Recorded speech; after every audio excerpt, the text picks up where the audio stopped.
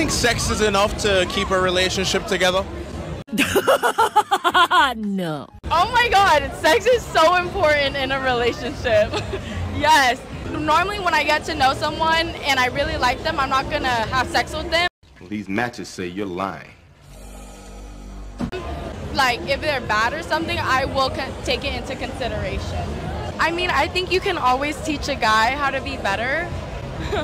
But if that doesn't work and sex is really important to you, then no, it's not gonna work out. I'm so excited. Oh It's my a lot god. of work. Can't wait to see what happens. It's gonna be tough. So would you say you have good puss?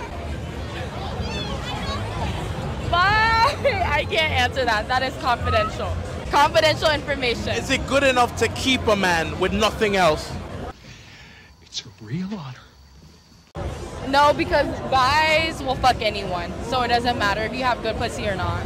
So what else would you need to do to keep a man in a relationship? A female. You know, I've been with a lot of men. No, dated men. And I still haven't figured it out. I don't know what keeps a man.